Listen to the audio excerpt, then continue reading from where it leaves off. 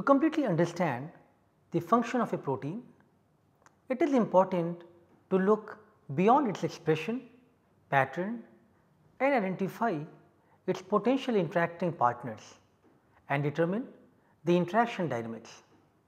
Because most of the systems are not only governed with a specific molecule, but rather how their entire interaction network is built. To study the interaction between two binding partners in the SPR experiment, one partner is attached to the surface and other is passed over the surface in a continuous flow. The interaction of ligand and analyte is measured by the SPR instrument as a change in refractive index over time, and response observed is directly proportional to the change in mass concentration close to the surface. In the previous lecture, we have performed a lab session and completed the immobilization of anti-beta 2 microglobulin antibody on the chip surface of CM5 chip. We will now move forward and perform the binding analysis of anti-beta 2 microglobulin with beta 2 microglobulin protein. As I mentioned, we are talking to you about a standard protein and antibody pair. However, the same steps, same procedures could also be followed for the protein of your interest. However, experimental design considerations may have to be modified as per the protein and antibody pair requirements. Let us continue our lab session and watch how to perform the binding analysis of anti-beta 2 microglobulin with its protein in the lab setting.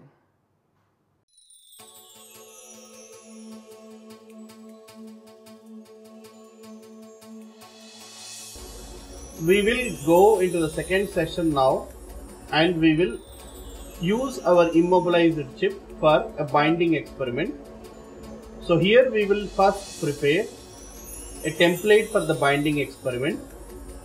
A binding experiment actually deals with screening or a single concentration screen of different compounds on the immobilized ligand and look for its ability to interact with the target that is immobilized on the surface. Before we go ahead with the binding experiment, let us understand some important considerations. During sample injection, the analyte is injected over the surface with a constant flow and concentration. Analyte in the sample binds to the immobilized ligand on the surface. The mass on the surface changes and a response is recorded.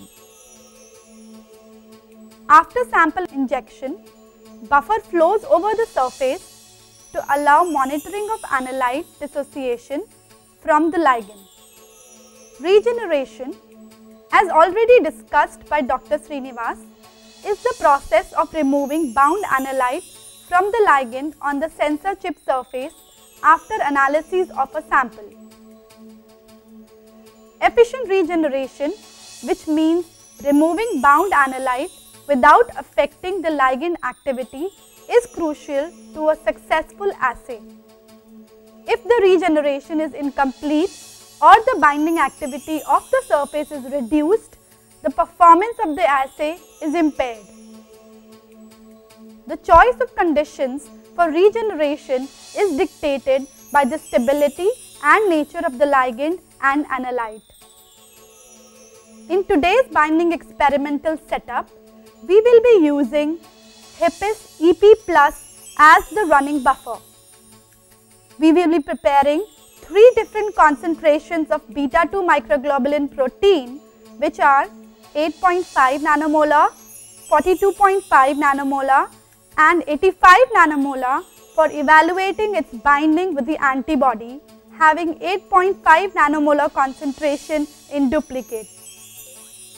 These 3 concentrations will be referred to as low, medium and high. Contact times between the sample and the sensor surface should be sufficient to give confidently measurable response levels without compromising screening throughput. Contact times of 1 to 2 minutes are usually sufficient for a binding experiment. Here, we will provide a contact time of 60 seconds at the flow rate of 10 microliter per minute with a dissociation time of 60 seconds. An ideal regeneration condition is the one where analyte response of the same concentration is constant after repeated injections. Today, we will be using 10 millimolar glycine pH 2.5 for regeneration of the surface. We will now proceed with our binding experiment protocol.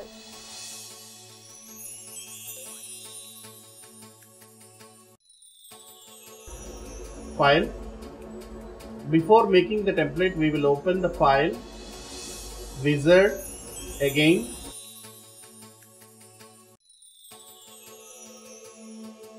binding analysis,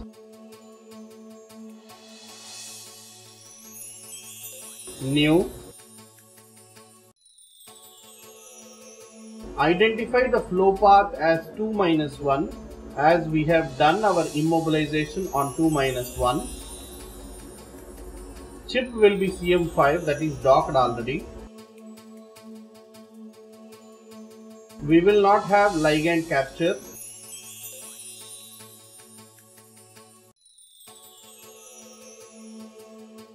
Sample and regeneration. We will go to the next tab. Here we are not using any conditioning cycle. We will start with the startup cycles. Startup cycles are cycles of buffer used for equilibrating the system.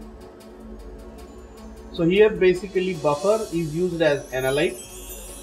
So we can type as HBS-EP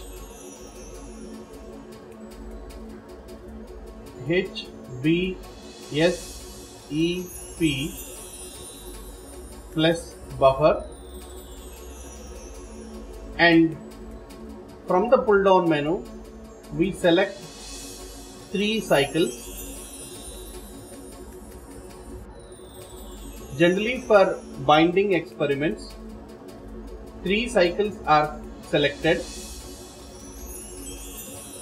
Going to the next tab for setting up a binding, we need to specify the contact time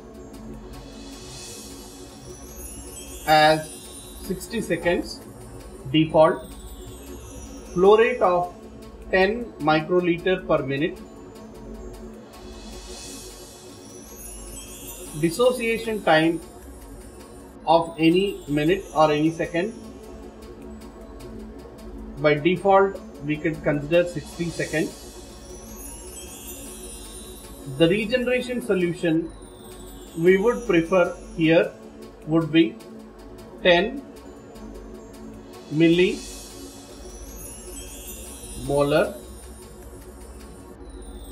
glycine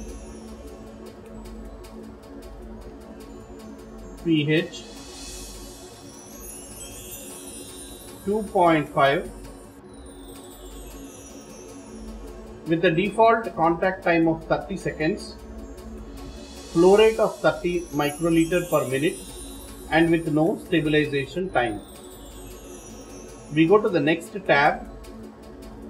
Here we need to fill in the name of all single concentration compounds. So here we would select our analyte as beta 2M. Just that we have one analyte, we will take it in 3 different concentrations. So we will name as low, beta 2M medium,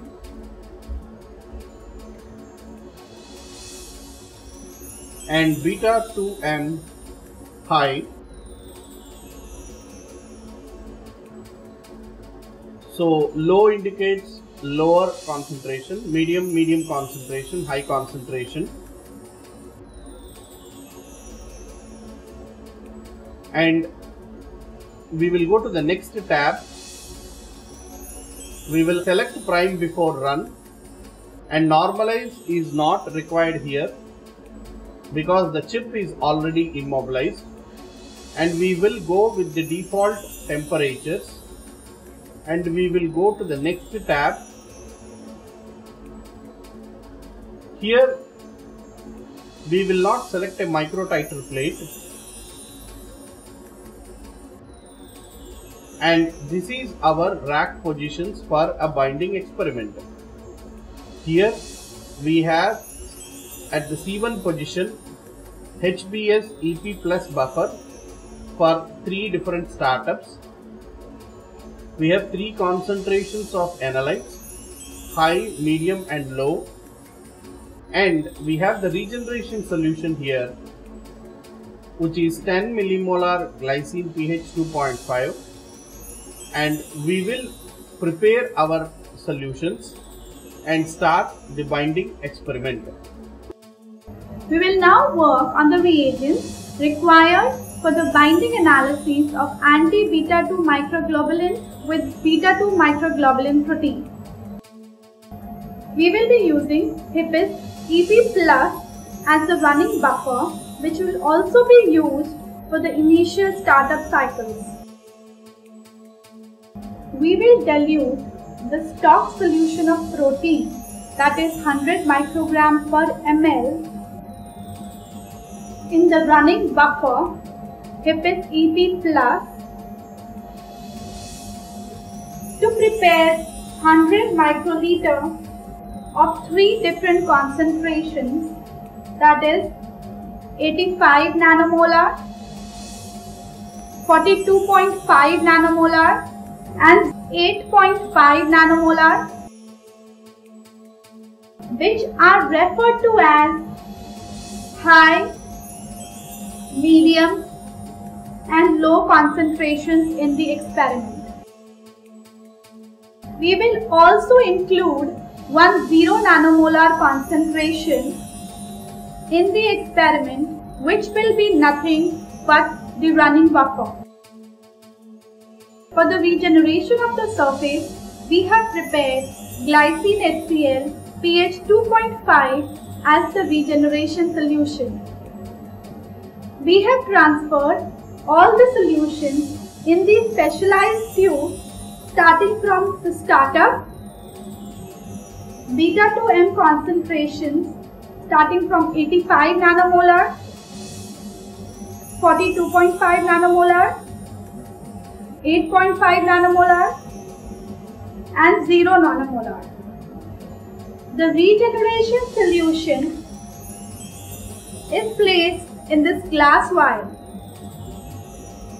We will now insert these tubes into the appropriate rack and then into the system to start with the binding analysis of anti-beta 2 microglobulin with beta 2 microglobulin protein.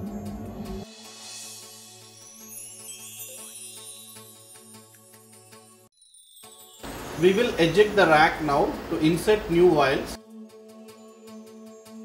Eject rack.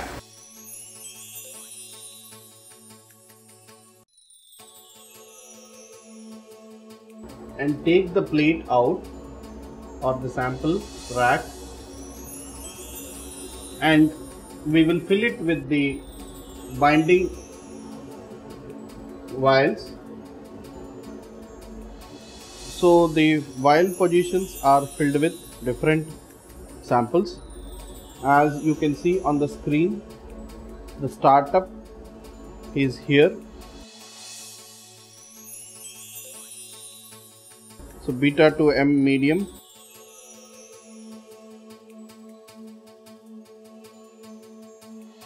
beta 2M low,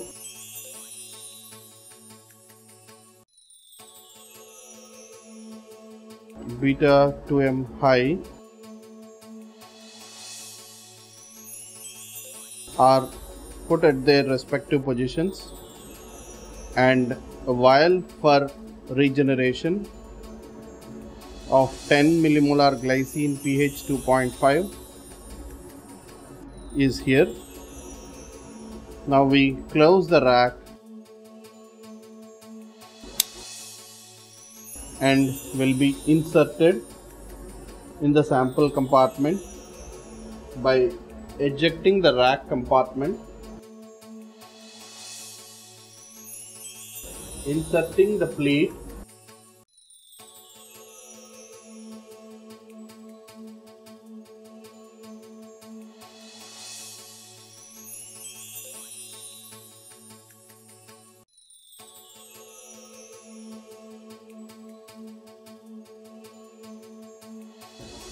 next tab.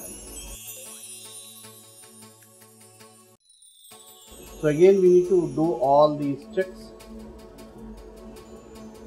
Check the time, the estimated run time of 38 minutes, and we have sufficient amount of buffer, and we will now start the experiment.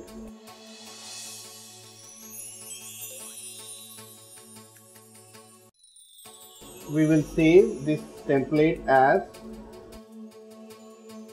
binding.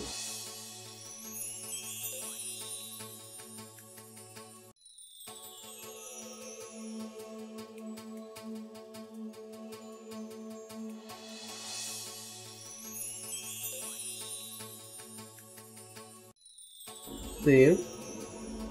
Now we will save the result file again as binding.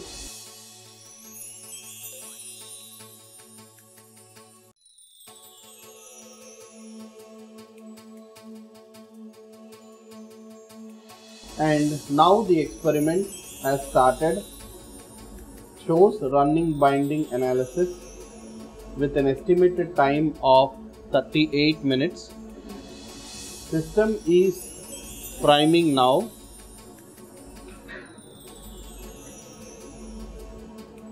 And once the finish of the binding experiment, we will take a look at the data.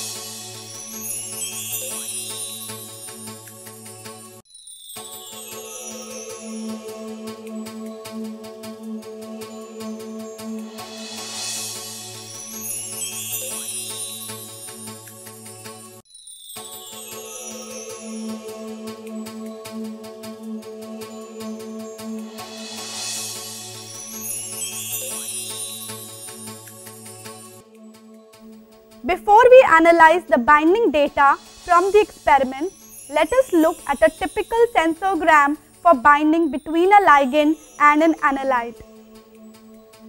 A sensorgram, as shown here, is a plot of response against time showing the progress of interaction. This curve is displayed on the system during the course of experiment. We observe the baseline followed by the injection of analyte, which leads to increase in the binding response during the association phase. Just after the stop of the sample injection, we observe report point, which records the response on a sensorgram at a specific time averaged over a short time window. This is followed by dissociation phase, regeneration, and then back to baseline. We will now proceed to analyze the data obtained from binding of anti-beta 2 microglobulin with beta 2 microglobulin protein. After finish of our binding experiment, by double click on the file,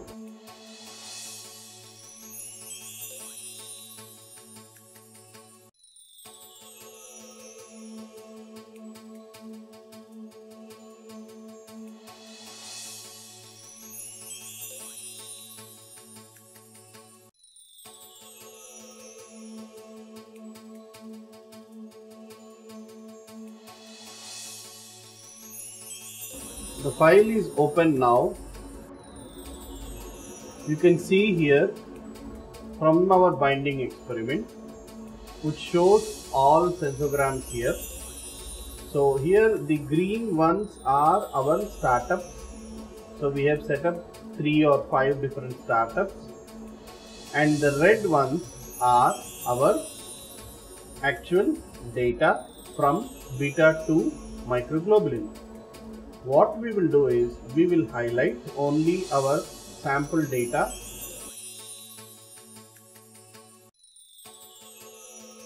and now you see the data for beta 2M. We go on Tools, Sensorgram Adjustment,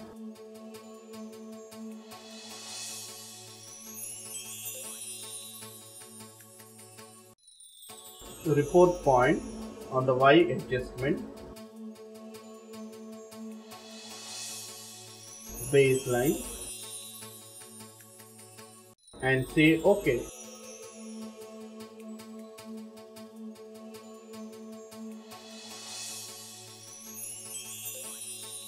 Now our data is baseline to 0. If we want, we can as well go on Tools, Color, Sample, and we will see the different samples in different colors with the legend on one side of the screen. Here we have low, medium and high concentrations of beta 2 microglobulin injected over anti-beta 2M. We could subtract or delete the regeneration area, cut, and now we can see our different concentrations of beta 2M with one of them in duplicate.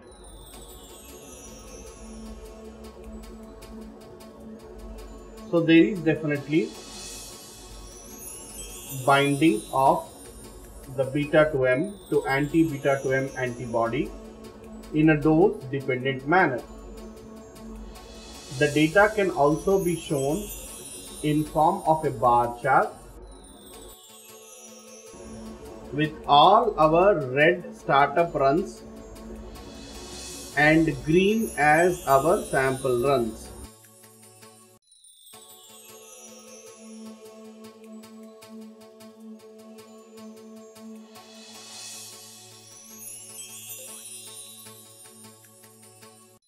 Here we will highlight the sample runs only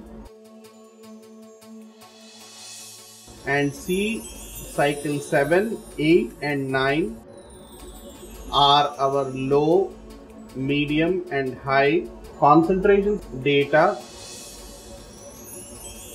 which are dose dependent binding.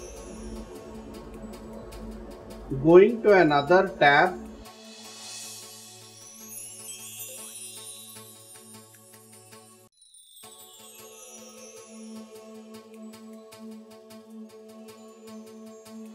we can see the relative responses of each molecule from the binding at 4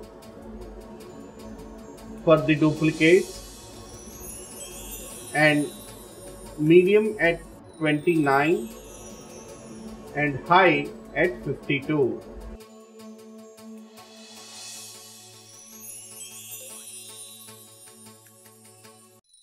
With this, we will conclude our binding session and we prepare now for a kinetics experiment.